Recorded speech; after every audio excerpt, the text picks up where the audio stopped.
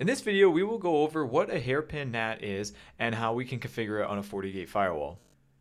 So the end goal here is to be able to access an internal server from an internal workstation or client by being able to access the public IP that would actually be bound to an external interface on our FortiGate firewall.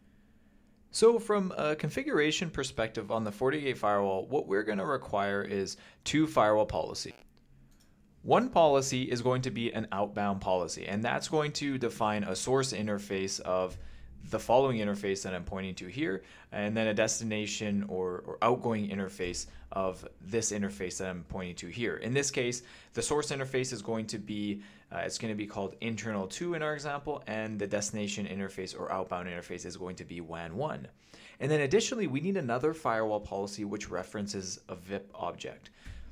And that's going to have a source interface of that same interface we were just talking about, WAN 1, which is where the public IP is bound to. And then we're also going to have the destination interface is going to be the interface that's associated on the same segment as the server, right? And that in our example here, that's going to be the interface named internal.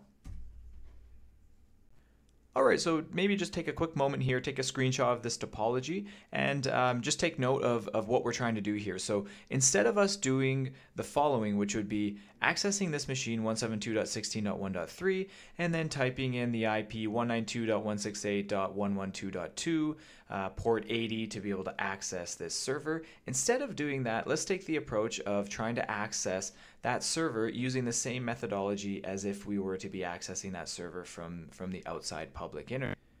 So from 172.16.1.3, let's actually instead, we're going to type in 166.166.1.2 port 8080 from the web browser on this machine, and then we're going to be able to access this server, so it'll, the traffic will flow in the following direction here. So now let's jump into the configuration on the FortiGate. And one thing before we do that is let's just make sure that when we do try and reach this resource via this internal machine that we actually cannot access it. Right? Okay, now let's get into the FortiGate config. Okay, so let's just confirm the configuration of the interfaces.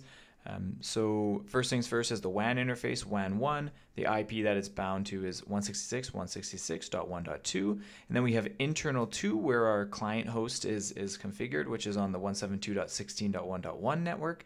And then we also have the internal interface where the server is located on 192.168.112.0 network.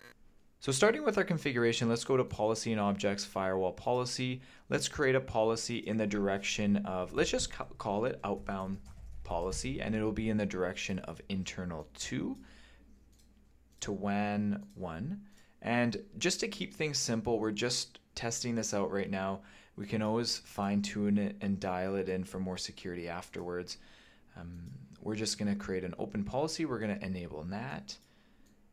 And okay, let's enable that policy. All right, so now we're covered up to this point from the initial explanation.